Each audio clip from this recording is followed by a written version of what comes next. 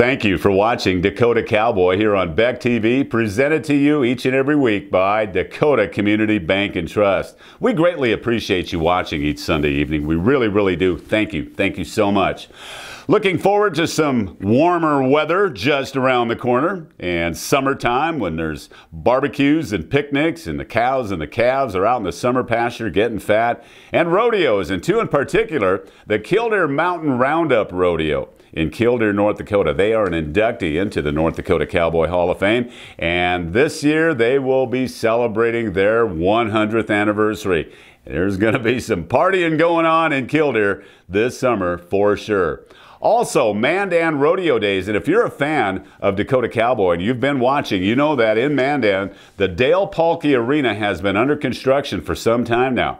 And we've learned that both at the Killdeer Mountain Roundup Rodeo as well as Mandan Rodeo Days, the musical entertainment will be provided by none other than singer, songwriter, saddle bronc rider from Moorcroft, Wyoming, Chancey WIlliams. Some exciting times for Chancey right now. They've got a new album out. They've got an exciting date coming up in April, along with June and July for Mandan and Killdeer, and so much more. And we had some time to sit down with Chancey and have a little conversation about things and the summer events coming up and more. So without further ado, our good friend, Chancey WIlliams. Hey, I look outside and it's about 8 degrees and we've got about 90 feet of snow out there with more coming down. But you know, any day that you get to talk to Chancey WIlliams is a good day. Hello, my friend. Good to see you. Yeah, well, thanks for having me on. How you doing today? Doing wonderful. Doing good. Doing good. Where did we catch you at? Are you in at home in Wyoming or? Yep. Yep, I'm in Wyoming. We're headed for Arizona tomorrow. Okay, all right. Yeah. The video for Rodeo Cold Beer, that's home in Wyoming, right? That's mom and dad in there, and that's the home place? Yep, we shot that at the ranch one day. We happened to be home, and they sent a whole film crew out, and we shot it there at the ranch. Thought it was a pretty good spot to film that one. Yeah, good one. Very appropriate. Very appropriate. I'm thinking here, you know, I'm thinking it's a pretty short list of anybody who has competed at Cheyenne Frontier Days and also performed on the big stage at night. And you are definitely on that list. And having said that, tell us a little bit about your saddle bronc riding career. Well, you know, I grew up on a ranch in Moorcroft, Wyoming. So we grew up rodeoing ever since we were little, me and my brothers. And, you know, my dad rodeoed. So we kind of followed in his footsteps. You know, Dad won Cheyenne in 1971 and, you know, was a successful bronc rider and bareback rider. And we rodeoed all growing up. Started riding broncs when I was about, probably freshman high school, and rodeoed all through high school. Made the high school national finals one time, and then got a rodeo scholarship, went on to Casper College to ride bucking horses, and rodeoed there at Casper College for 3 years. Made the college finals one time there, and then did my 4th year, my senior year, rodeoing down at the University of Wyoming in Laramie, and made the finals that year too. And then after college, rodeoed for a couple of years, and kind of at the same time I was starting to play music. So it all kind of overlapped there a little bit. You obviously got your PRCA card too, you know, for competing in Cheyenne and some of the other pro rodeos, I'm sure too, huh? Yeah. Yeah, it was fun. You know, I missed rodeo and it was a lot of fun, but I figured I could probably play music and sing a lot longer and I could ride bucking horses. So having said that, okay. So having said that, are you done riding bucking horses? Yeah, competitively, you know, back at home, you know, once in a while we get on some that buck, but definitely not in a bronc saddle anymore. You know, it'd sure be fun to get on one here and there and just to see how it felt again. But it's one of those sports that if you're not in it and training for it all the time, it's a pretty good way to get hurt just jumping back in. So I figure for my music career and the rest of my band to stay afloat working, I better stay off bucking horses. And the music career going quite well. You've got a new album coming out Friday, March 24th. And in April, in about I think the 22nd, you're going to be performing at the Grand Ole Opry. Chancey, you're at the Grand Ole Opry. You're standing in that circle. Have you imagined yourself in that spot? What's it going to be like? What do you think? Yeah, you know, it hasn't really sank in. You know, we're super excited to get the call to make our Grand Ole Opry debut. So we're we're over the moon excited, but it hasn't really sank in, and I think it will when we get there that day. But just the thought of standing in that circle where all the greats over time, all through country music, have stood and sang, it's going to be unbelievable. It's one of those milestones in music that everybody strives to achieve, that guest appearance on the Grand Ole Opry, and it's finally coming true. So I guess I never thought it would actually happen, but we're excited that it is happening. Merle Haggard stood in that circle. George Jones stood in that circle. Chancey WIlliams is going to stand in that circle, and gosh, it's just got to be so darn exciting. And are you going to perform songs off the new album, or have you figured out what you're going to play at the Grand Ole Opry? Well, we get to do two, being it's our debut. They give you two songs, and the Opry was nice enough to let me use my whole band. Typically when you do your debut, they make you play with the Opry band, who are all some of the best players in the world, which we would have done. But, my band helped me get me there, and we all kind of got there together. So they were nice enough to let us use the whole band. And we've been throwing a few songs around, maybe one off one of the older albums, maybe one off one of the new albums. We haven't quite nailed it down. We got it narrowed down to about 4 or 5. We're going to have to try to sort through and figure out which ones we're going to do next. Okay, we'll get to the new album here in just a second. But talk about your band. I mean, your fiddle player, you are blessed. Brooke is an amazing fiddle player. You can tell she's got the attitude for it. She's got the talent. Was she classically trained? Yeah, Brooks played violin since she started when she was about 5. So she was classically trained all growing up, and then learned how to fiddle basically when she joined us. So she's a different type of fiddle player. Some of them are kind of fast and a little sloppy, but her tone and pitch is so good that we're blessed to have her. She makes us look good. And then, Wyatt's been with me a long time too on lead guitar. And then I'm just blessed to have such the band I have. Everybody still hungry for it and works really hard. And this band we have right now, a couple guys are new within the last couple of years. So, I mean, it's definitely the best band I've ever had right now put together. And it's some of the old with some of the new is a really nice combo. Well, tell Brooke that we figured out that violin is culture and a fiddle is agriculture. I think she fits like that circle. Yeah, I've never heard it put that way. I'm going to have to tell her that one. I've heard it put a lot of different ways, but that's a good one. You worked with Trent Willman on this new album coming out on March 24th. I want you to, next time you talk to Trent, tell him there's an old disc jockey from North Dakota that played the heck out of Broken In, played the heck out of Beer Man, played the heck out of Dixie Rose Deluxe, and having said those songs and, the little that I know about Trent Williams and the little I know about you, I see a perfect blend of style. I see a perfect blend of attitude. I think it was how did that come to be, your relationship with Trent Willman, your producer on the new album? Yeah, well, Trent, this is actually the third. He did Rodeo Cold Beer album and Third Street, and then this is the third we did together. So, the albums I had prior to Trent, I liked good enough, but then I just called Trent one day. I never knew him. I just tracked down his number and cold called him and said, I'm a ranch kid from Wyoming. I was going to see if I could have him produce an album. He said, sure thing.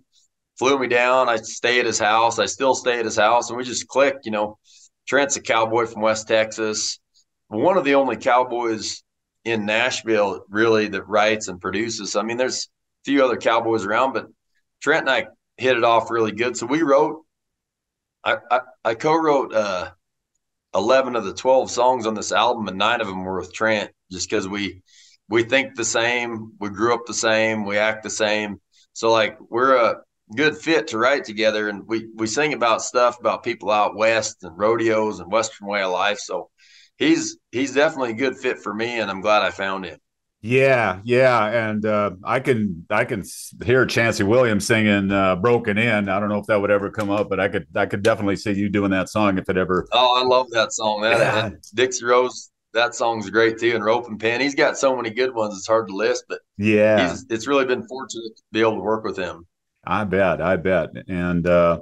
You came on our radar. I've been looking for an excuse to talk to you for some time. I've known Dean Kinney for a while, your manager, and I've been wanting to hook up with you for a while now, and I found the perfect opportunity. I went to high school in Killdeer, North Dakota, home of the Killdeer Cowboys, and you are going to be there for the 100th anniversary of the Killdeer Mountain Roundup Rodeo.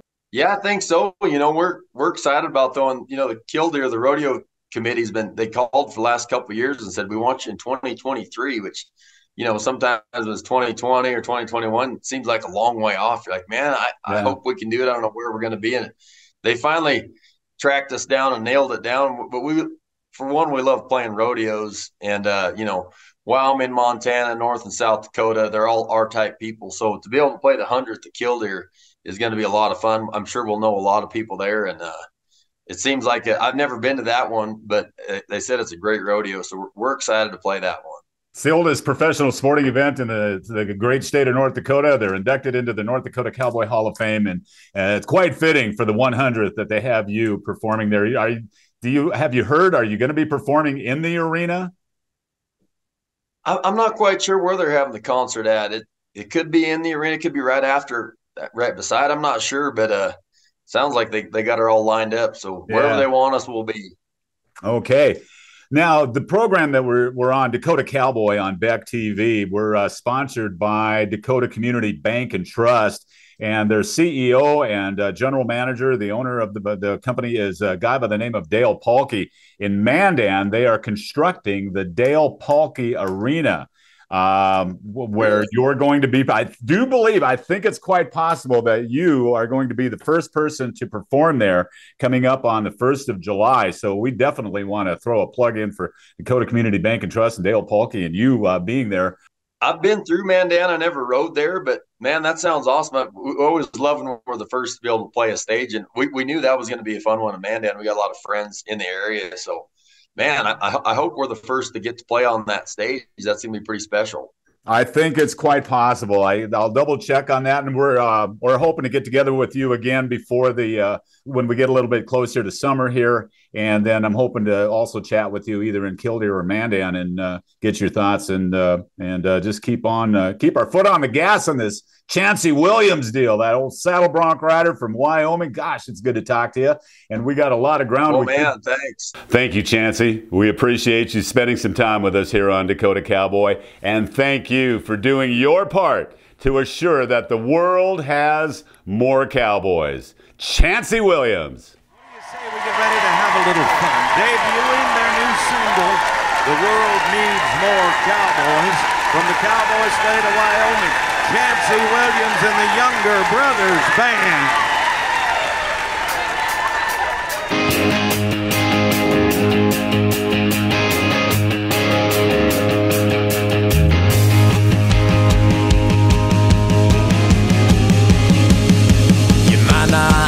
As much on the silver screen, but they're still around.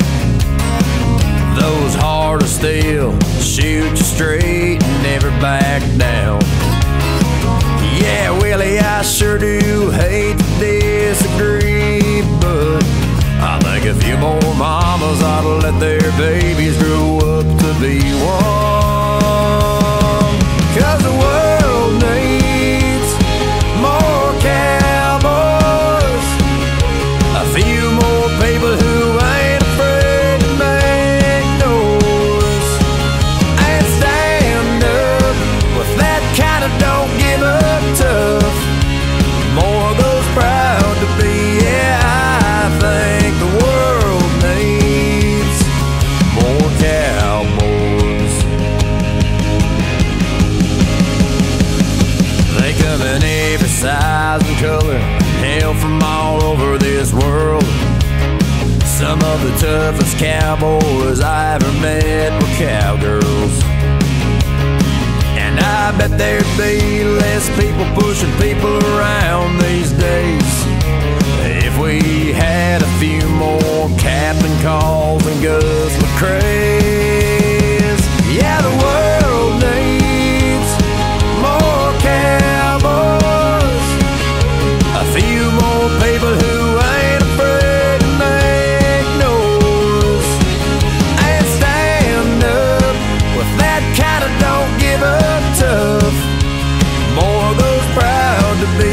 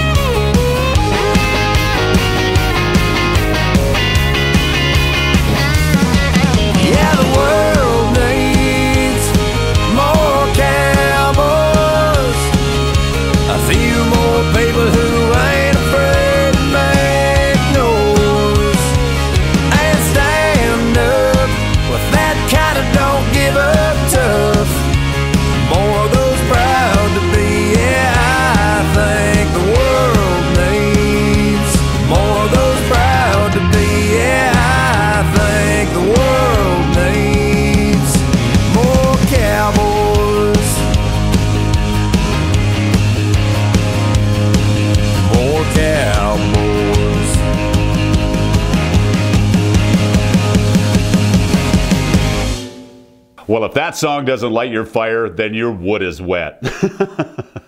That's Chancey WIlliams, and the world needs more cowboys.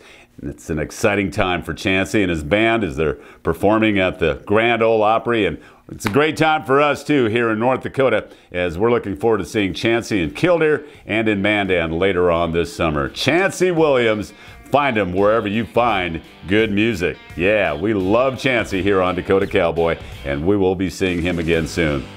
Just ahead, we'll take you to the North Dakota Cowboy Hall of Fame and the Hall of Honorees inductee of the week, and that would be the North Dakota Stockmen's Association. That and more coming up on Dakota Cowboy, presented by Dakota Community Bank and Trust.